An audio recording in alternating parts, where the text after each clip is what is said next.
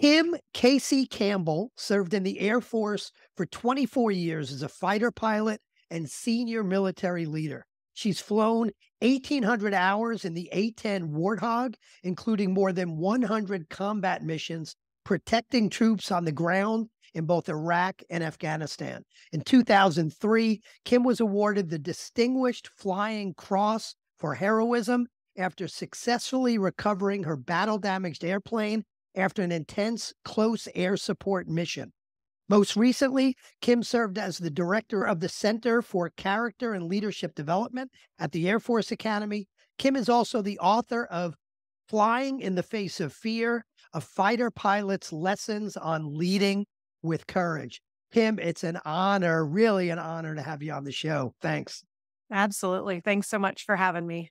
All right, let's dive in. And I want to really spend our time talking about fear, courage, what you call the fighter pilot mindset. But before that, there's a story that I've heard you tell that's so kind of central to, I think, how, who you are and some of the leadership philosophies that you have. And it's about, obviously, that mission over Baghdad in 2003. So tell us about that. Tell us that story, and then we'll talk about how it impacted you. Yeah, absolutely. I think, like you said, it was definitely a defining moment in my life. I mean, it was one of those moments you never expect you're going to find yourself in. I will tell you that as a young Air Force Academy cadet, I never imagined that is something that I would have to do in my life. But this was all about supporting our troops on the ground. And my mission as an A-10 pilot was to support our ground troops. And on April 7th, 2003, our ground troops were in Baghdad fighting their way through, and we were going to do everything we could to support them. We took off from Kuwait, flew up to Baghdad, air refueled, and then waited for our tasking. Turns out we didn't have to wait long. We immediately got a call over the radio. Our ground troops were taking fire, and they needed immediate assistance. As soon as I heard the call for a troops in contact, I feel like, the hair on the back of my neck stood up. My adrenaline was pumping because I knew that lives were on the line. We were going to do everything we could to get in there, but unfortunately, the weather was terrible. We couldn't see the ground below, and we knew that it was going to be a tough situation. But eventually, we proceeded over the target area. My flight lead just kind of rolled, inverted, and disappeared through the clouds, hopped out down below the weather and said, "All right, Casey," a call sign, that it's your turn. I looked for a hole in the clouds, dove down through, and as soon as I got down below the weather, I could see this firefight. I mean, there were bright flashes and tracers and smoke. Very surreal. I mean, our friendlies were on the west side of the Tigris River. The enemy was on the east side. They were firing rocket-propelled grenades into our troops, and I could see it all happening. It was exactly what we trained for, exactly what we prepare for, but still a bit surreal to actually see it play out. And then about that time, I start to see these like puffs of gray and white smoke, and then bright flashes are in the air right next to my cockpit. And I realized not only is there this firefight happening back and forth across the river, but now the enemy was shooting up at us too. But still, we had a mission to do. And we decided we would just do a couple passes, kind of climb up and reassess. And as I was coming off my last rocket pass, I just felt and heard a huge explosion at the back of the airplane. And I knew immediately I was hit. The jet nosed over, pointed down at Baghdad below. I remember just instinctively just pulling back on the control stick, and absolutely nothing happened. And I was plunging to the ground, totally out of control.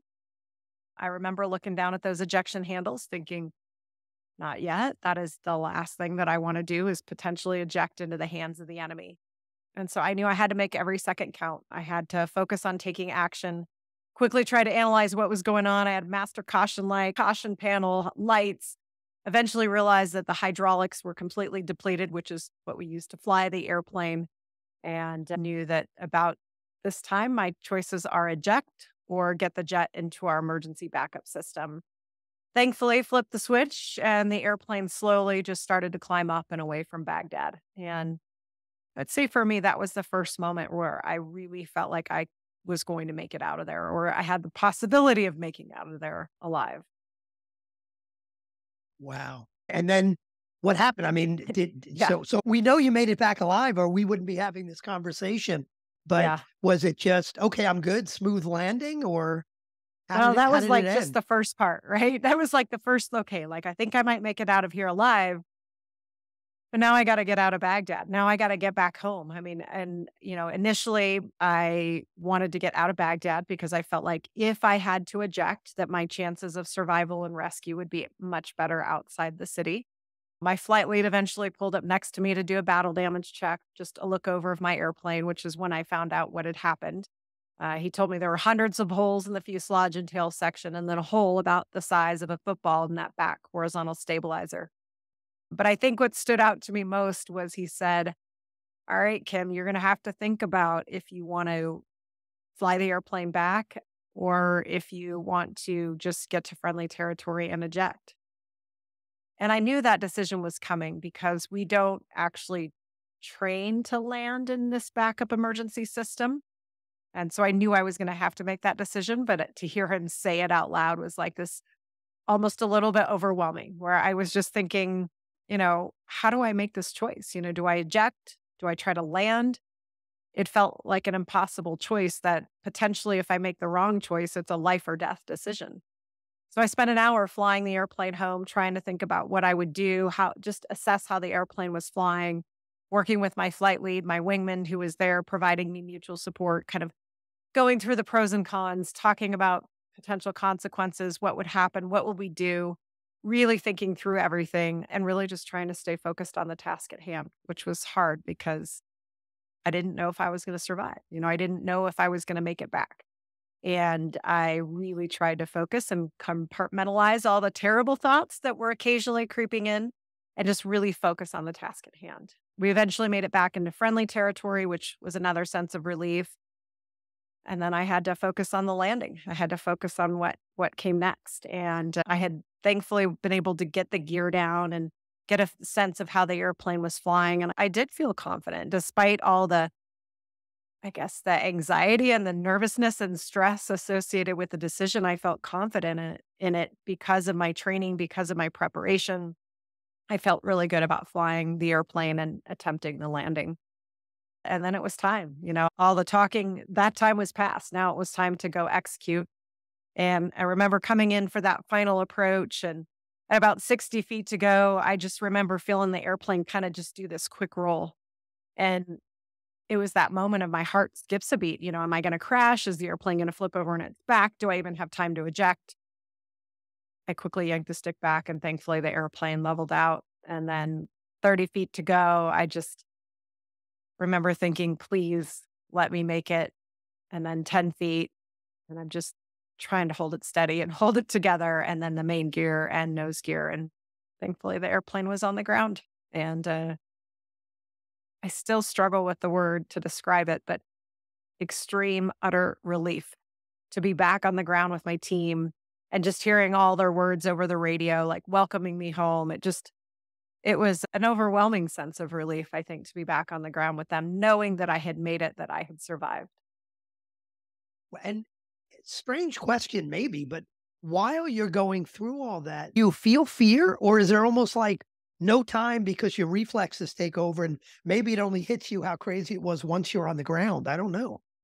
In the moment over Baghdad when my airplane was hit, I did not have time to think about feeling fear. I didn't have time to ask for help. I didn't have time to open a checklist. I didn't really have time for anything. It was more of like training kicked in. So I didn't think that I felt afraid in that moment. I even told people like I wasn't afraid. I didn't have time to be afraid. And then afterwards, we actually record everything that we do in the cockpit. And I listen to the audio. I watch the video, and I can just hear the fear in my voice. I mean, I can tell that I was terrified. Like I can hear it. But I didn't focus on it. I just had to take action. I had to react if I was going to survive. I had to respond and, focus on getting that airplane under control. So I didn't think about the fact that I was afraid, but I definitely was. I will tell you that flying the airplane home was a little bit different because now I have all the time to think about it. I have time to think about what might happen, all the bad things that could happen, potentially not surviving. There's a lot of time to think, about the fact that I knew I was afraid. I was scared. I was nervous. I was worried. I was all of these things. And yet I had to focus. I couldn't let that fear overwhelm me. I had to be able to take action to push through it, knowing that I'm afraid, knowing that I'm worried about making this decision, knowing that I'm, have the anxiety about the outcome of the situation. I had to push through that and just really focus my efforts, focus on what was important and take action, make a decision, and then execute. Unbelievable. And, just to put it in context, I mean, this show is about creating better leadership teams. So we're going to relate this to leadership and leadership teams. But to put it in context, leaders talking to CEOs and leadership teams all day, every day, which is what I do. It's like their big problem is, oh, I've got to go have a difficult discussion with this client, or I've got to go have a discussion with this problem employee, and it's freaking them out. And it's like, for you, it was life or death. But I think there's so Yeah. much to learn from that. And I love what something you said, which is, that the training took over. So I want to talk more about that because I think that does relate to everyday leadership. So what is it that we could learn from that about leadership? Well, I think that looking back, right, having time to reflect, I try to figure out, why was I successful in that moment? Why, when everything was going wrong, when I felt the stress, when I felt the fear, why did I feel confident in my decision? How did I get to a point where I could make a decision and feel confident in it? And what I've realized is that it all comes down to the preparation, the practice, and the planning for contingencies that we do before something like combat or a stressful event happens. I prepared by studying my aircraft systems. I knew what would happen if they failed. I practiced by visualizing and thinking through the situation. We chair fly in the flying community, meaning we think through, we visualize critical steps as if we're in the cockpit.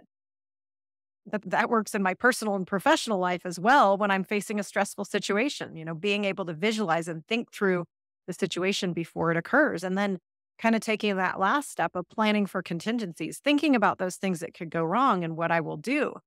But what I've realized, that's what I did in that moment, but that works in our personal and professional lives as well, because if we are facing a stressful situation, whether it's having that difficult conversation, right, that creates stress. Having, making decisions when we don't have perfect information, whether it's a complex project or a very critical presentation, those things create stress in our lives. So how do we feel confident? How do we feel like we can move forward when we're faced with this stress or anxiety that we can see that something is coming? And I go back to the same lessons. I prepare by doing the work. I look at what has or hasn't worked in the past. I talk to other people. I do the work. I do the preparation.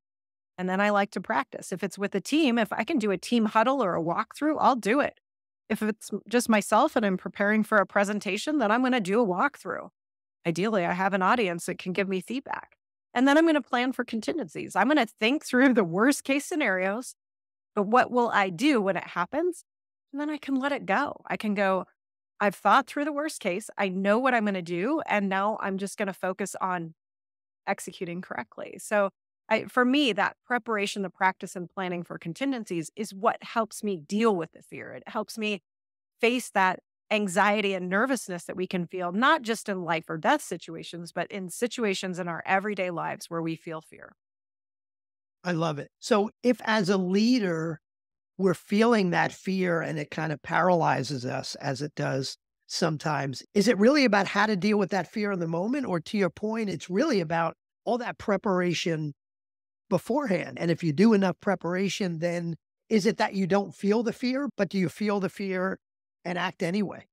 Yes, it is. I would say I still get nervous about these things today, right? I still, as a leader, get nervous about having a tough conversation with a teammate or coworker or my boss. I get nervous about having to make a decision when I know that I don't have all the information. Maybe I'm not quite the expert in the area, and I can feel a sense of nervousness. So for me, when I feel that way and I feel that starting to come on, it's a reminder for me to put in the work.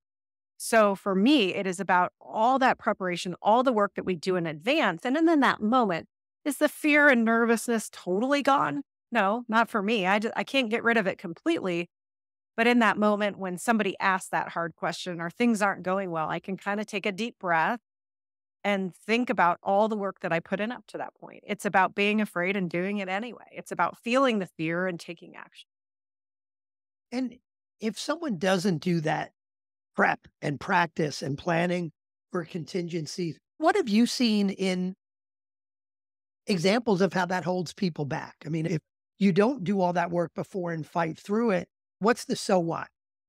Well, I think, sometimes when we start feeling that fear, right? Whether it's, the sweaty palms, the increased heart rate, the breathing, whatever you kind of the signs of feeling kind of the stress and anxiety. I think, sometimes when we feel that way, instead of taking action, right? If we haven't done the work, then we're more likely to freeze. We're more likely to do nothing, to resist change, to not have the tough conversation, where we don't hold each other accountable, where we don't have the hard conversations or make the tough decision, right? We're less likely to do those things because we're worried about it. We haven't put in the work. And I think when that happens, we lose opportunities. We lose opportunities to improve. We lose opportunities to excel in this competitive environment. And quite honestly, we put our team and our organization at risk. So as hard as it may be, right, we have to do the work. We need to put in the work so that in that moment, when everything feels like it's going wrong, when we're faced with uncertainty, we're faced with this challenge, we can take action, right? We can still take action even if we're afraid. So, where do you see in the preparation, the practice, planning for contingencies, where do you see leaders typically not doing enough? Because there is a lot of fear and paralysis, and sometimes a lack of that courage or confidence to move forward. So let's get pragmatic. Are there specific things that leaders should be doing if we dive a little deeper than just saying prep and practice? What are some specific things that leaders ought to be doing starting today? Well, I think a couple things. One, it's the prepare, practice, plan for contingencies, then execute, and then debrief. And to me, what I have seen where we tend to cut ourselves short is we run out of time, right? We feel like we don't have enough time. So maybe we don't practice. Maybe we don't do that team huddle. Where I really see it get cut short a lot of times is the debrief, right? We go through a situation, we go through something. Occasionally we'll do like a quick, what did we learn? But we don't really spend the time on the debrief. And to me, that is where a lot of the learning comes in, because you can do the prepare, practice, plan for contingencies. You go out and execute, but it's not going to go as planned. I mean, it rarely ever goes exactly as planned. And so how do we then take that and learn from it and then repeat the cycle again? So I think sometimes we feel like we're busy, we don't have time for this, and then we repeat the same mistakes, the same problems over and over again. So I think where I really see teams sometimes cut it short, where it can have great impact, is in the practice because they don't have time, or in the debrief because they don't have time as well. To me, a debrief is that opportunity to walk through the lessons learned. What were our objectives? What did we set out to do? Let's talk about what we did well so that we can repeat it. But now let's talk about the mistakes that we made. What was the root cause? Really drilling down into what the root cause of the mistake was. What are the lessons learned? And then what are we going to go do differently the next time? And a lot of times I see we sometimes can have these great after action reports. Maybe they're in paper, maybe they're not, maybe they're somebody's notes, and then they sit on a shelf. And then next year, when the same event comes out, we forget that we even had that discussion. And so we tend to identify the same lessons, but we don't actually learn from them. So those are probably some of the most common errors that I see. Okay. So when we debrief, and again, let's talk business scenario now versus combat mission, although sometimes they kind of feel similar. They can feel the similar. Yeah. But in a business scenario, if you plan to launch some new product, let's say, and that plan succeeds, beyond all measures, it succeeds. Do you debrief when there's a failure to look at the mistakes, or do you debrief even when things go really well? I think you debrief. In the flying world, we debriefed after every mission. It didn't matter if it was a success or not, because there's always something that you can learn. And I think that same rule applies. We debrief the successes as well because we want to repeat them. Why was it such a success? Do we all really understand what were the things that led to that? Was it, how we organized? Was it how we set our objectives? In all reality, too, I think that no matter how successful something is, there's probably like a couple little things that we can work on that we can do better. But I think at a debrief, one of the things that is very powerful is that it's a time to set ego and rank or position at the door before we walk in, because we want to have that open and honest conversation so that the youngest, least experienced members provide feedback to the more senior executive level members. It's an opportunity to really learn from each other through a psychologically safe space where we feel like we can share feedback, share lessons learned, raise our hand and say, I could have done this better without the blame or shame. And I think that is critical, whether an event is a success or a failure, or we could have done better. We talk about it all so that we can repeat the things that we did well and then learn from the things that we didn't. I love that. I think it's so important to highlight that. And I'm in situations with clients where when things don't go well, they're ready to talk about it. Oh, we think we screwed this up. We made this mistake. We didn't work hard enough on this. We didn't plan this well. But when something goes well, when I'm on a call with a client and they say, we were 25% over our sales goal this quarter. And I say, well, why do you think that was? They normally don't have an answer. Well, things just went well.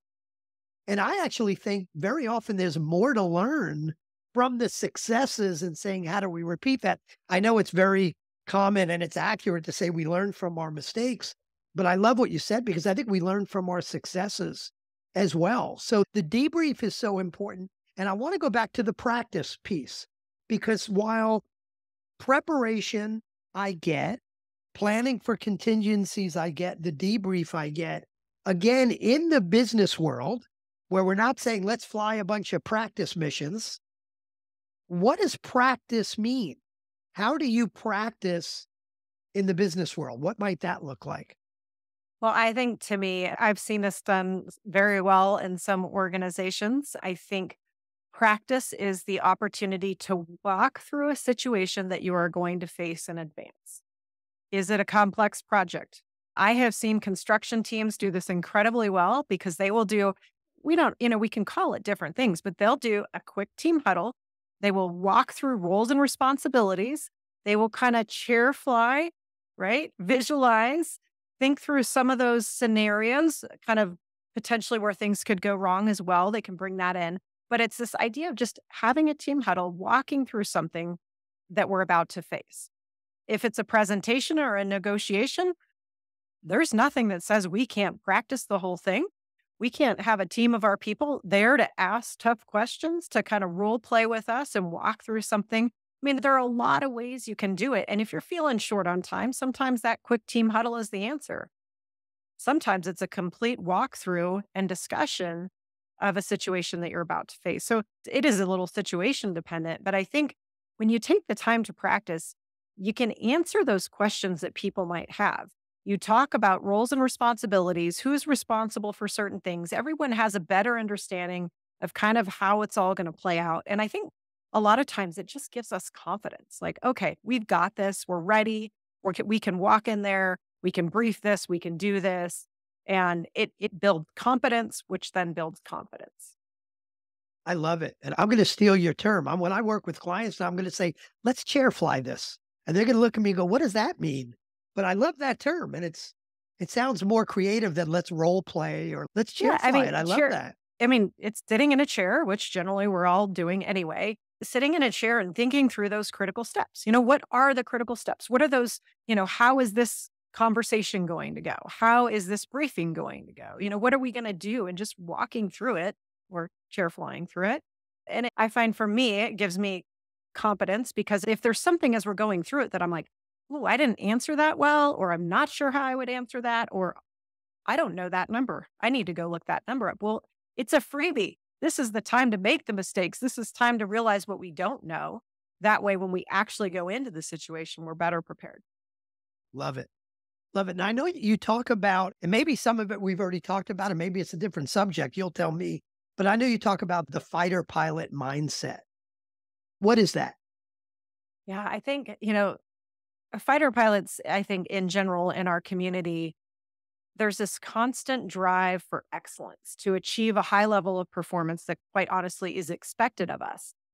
But it's not like it just comes overnight, right? There is work that goes into this. And I think to me, what makes a fighter pilot mindset is very similar to what makes a growth mindset. It's this idea that we can learn from our mistakes, that we're willing to push each other, lift each other, challenge each other to elevate the performance of the team. So it is a mindset that says if the team is going to excel, we all need to perform at our absolute best. We do that by challenging each other, pushing each other, learning from our mistakes. It is having a culture where we all understand the role that we play, where we fit into the bigger picture, and how important it is for each individual to succeed in order for the team to succeed. We learn a lot about fighter pilot mindset because in our early stages of training, you inevitably make mistakes. In fact, our instructors put us into a position to make mistakes to see how we will respond. It's uncomfortable. Nobody likes it, but we improve over time. We get better. It's this deliberate review and analysis every day, every mission on everything that we do to achieve a higher level of performance. So as a leader, how do you cultivate that? What advice can we give people to better cultivate that fighter pilot mindset, that growth mindset on their team? I think to start requires trust. I think building trust on a team is absolutely critical to ensuring that people feel like they can learn from their mistakes, they can learn from failures, we can learn from each other. So I think the trust is critical. I also think it's important for leaders to make sure that everyone understands the role that they play on the team. Where do they fit in the bigger picture? How does their performance impact the team's performance? So it gives them a sense of being part of something bigger and more important than themselves, so that it's not just like I come to work and I do my job. It's I come to work, I do my job, and I know the impact that it has on the rest of the team. And then in terms of learning from mistakes and failures, this is a mindset shift, right? This is important for a leader to set the example, to say, hey, I made a mistake, or I didn't make the best decision in this situation. It is ensuring that people aren't punished for mistakes. And I will acknowledge that there are different levels of mistakes here. So these are mistakes that we can learn from, that we can move on from, that are, inadvertent mistakes that people make. It is setting the example, the culture that we are going to learn from these. It is creating an environment built on trust where people feel safe to provide that feedback. It is the leader setting the example, asking their subordinate leaders to do the same. It doesn't do anything great for anybody if the leader is saying this, but it's not being executed all the way down through the organization. So it is really about creating that mindset, creating that culture where there is a belief in pushing each other and lifting each other, which will elevate the performance of the team. And I imagine, or it would seem to me, that's got to go part and parcel with also having a belief in the mission or the purpose of the organization. Again, when you are Yes. flying a combat mission, that may be more obvious that it is life and death, and it's about country, and it's about duty, and it's about your comrades on the ground, in the air. That's not always as obvious and compelling within an organization as it might be when you're flying combat missions. Yeah, and I think that's why I'm a big believer in Simon Sinek's belief in the start with why. Why are we doing what we're doing? What are our mission, vision, values? What is it that I do believe that, even if you're the janitor, right? You have a critical role to play in the organization. You contribute something to the team. So how do people understand and feel valued for what they do? It is part of understanding that they are, part of a team, part of an organization. What specific role do they play? How do they impact the team? I think, as leaders at all levels, if we can do that and show the people on our team that we value what they do, that they are a critical component to the team. Our lives on the line? Probably not in most organizations, but I would say that livelihoods are, right? These are people's lives. This is college for their kids. This is putting food on the table. Those things are incredibly important. And so sometimes I think we sell ourselves short in the importance of what we do. And it's, as a leader, helping people on the team understand that, understand the why. Go back to the why. Why is it that we do what we do? What critical role do we have to play in this bigger mission? Love it. Going back to from a career standpoint, you made the shift, and you can tell us exactly when, from Air Force to retiring from that life and doing keynotes and writing the book. Tell us a little bit about how that shift happened and why did you decide to go down the route of teaching and speaking about leadership? Well, I think, this mission that I talked about very early on happened very early in my career. I mean, it's been 20 years since that mission, and that really set the stage for the rest of my career. And I had the opportunity to lead teams, both small and large. And I realized that one, I absolutely loved the leadership roles and opportunities. I had the ability to make an impact and a difference on not just our military and civilian personnel, but on the organization as a whole. And so that was something that I found that I loved. And to be able to close out my career as the director at the Center for Character and Leadership Development, kind of taking and pulling all those lessons I learned in the many leadership roles that I had, but sharing it with young cadets, our next generation of leaders.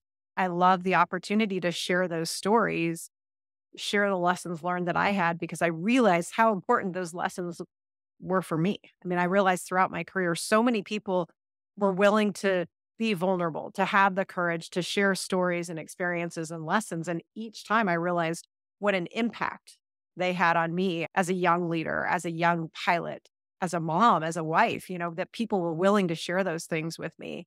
And so really that became this new purpose and passion, right? I absolutely love what I did in service to our nation and providing support for our troops on the ground. But at some point that came to an end, and it was all about finding my new purpose and passion. And I really found it in helping to make a difference and an impact on this next generation of leaders. And I wanted to find a way to carry that, continue that on.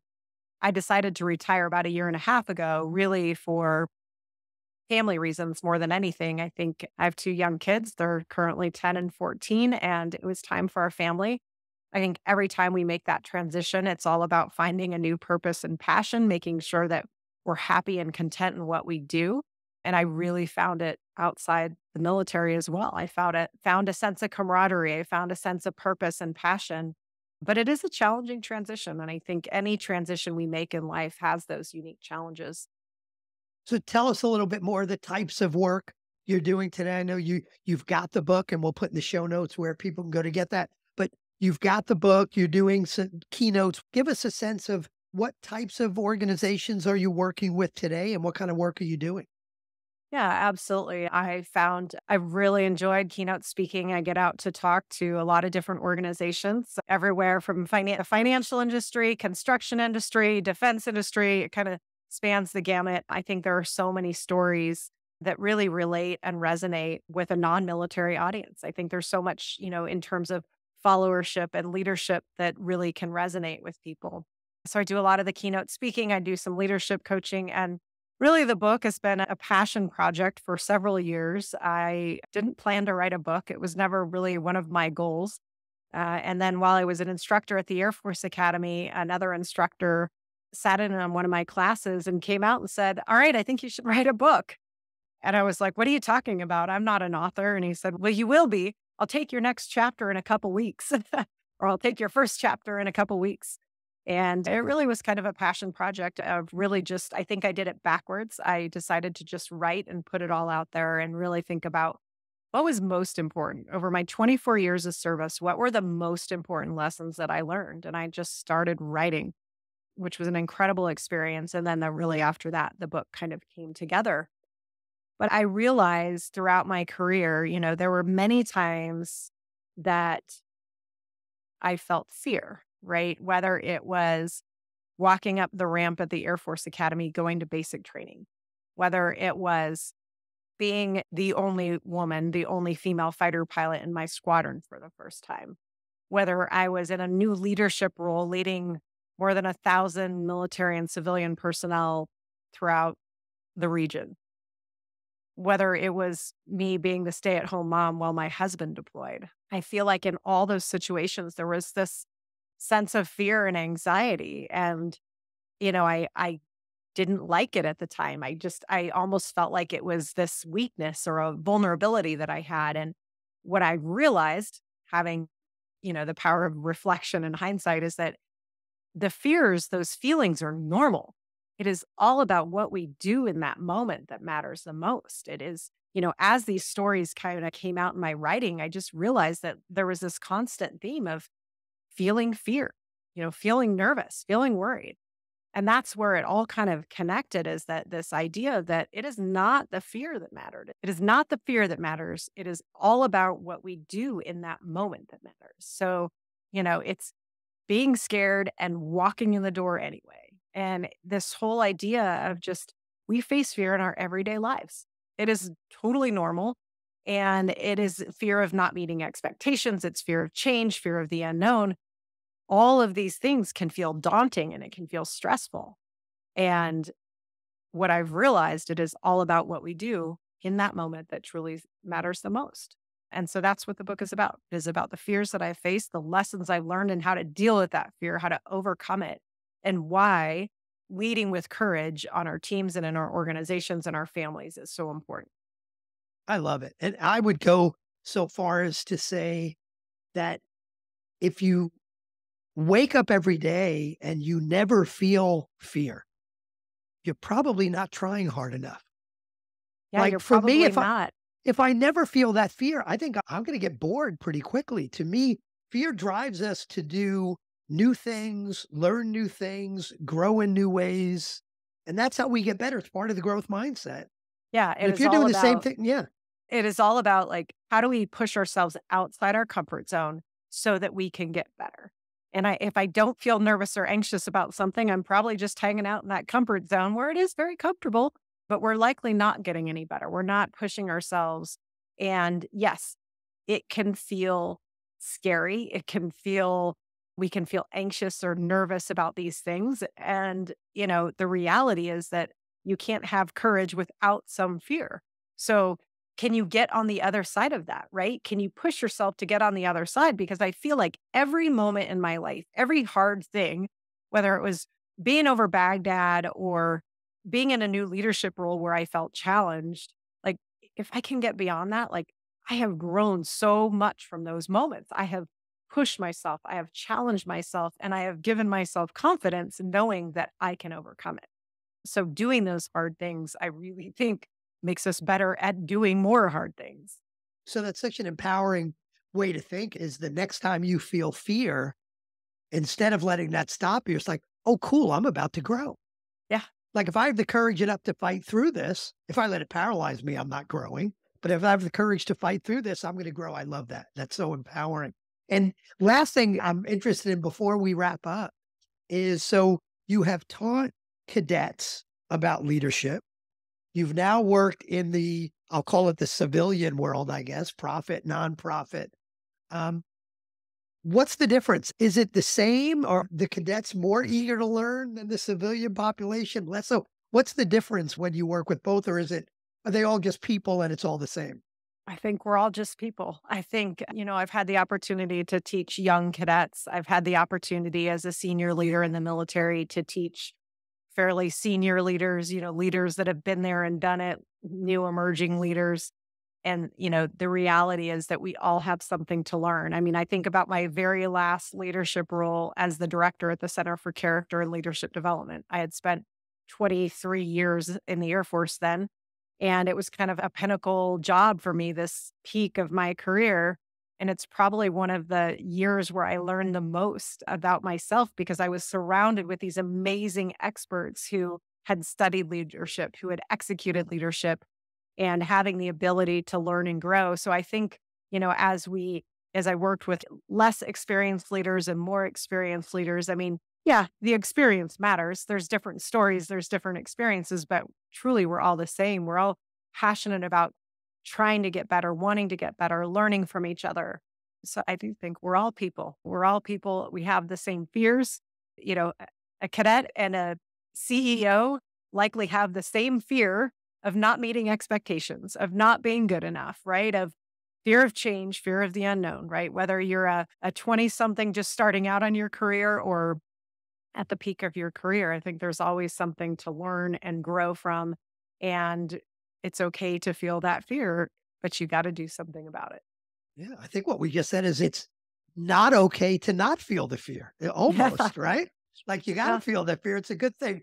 And this is amazing. So, Kim, where should people go if they want to find out more about you? Of course, they should go buy your book, Flying in the Face of Fear, A Fighter Pilot's Lessons on Leading with Courage. We'll have links in the show notes, but where else should people go to find out more about you? Yeah, probably the easiest way is my website, which is kim-kc-campbell.com. Kim Campbell's a very common name. So if I throw the KC in there, which is my flying call sign, that helps. But it's kim-kc-campbell.com. It's got links to all my social media as well as information about the book. You can also reach out on LinkedIn. Again, you can find me at kim-kc-campbell. And those are probably the best ways to reach out. But I would love to hear more questions or thoughts. If you're listening and want to know more or have a few questions that maybe we didn't cover, I'd love for you to reach out. And I realize we actually have to close. Most people, and I thought before I got on and kind of did research, thought the call sign KC is, oh, that's her initials. But that's not, tell everybody what KC stands for. KC stands for Killer Chick. So we all get a call sign as fighter pilots, and we don't name ourselves. Surprisingly, it's not something we do. The way it works is that you're given a call sign. It's usually happens on a Friday night after a lot of storytelling, and we're not actually in the room when the story is told. So it is a rite of passage in that we are just finished our checkout. We are now what we call combat mission ready, meaning we can deploy with the unit. And it is a bit of a rite of passage to honor you with a call sign. And I remember walking in that night, hearing lots of cheers, and they said, your call sign will be Killer Chick. So it's too long to say. So KC for short. And then it's, everybody thinks it's my initials anyway. But well, I'm going to call you Killer Chick as we sign off. So Killer Chick, this is amazing. Thank you so much for doing this. Thanks so much for having me. I appreciate it.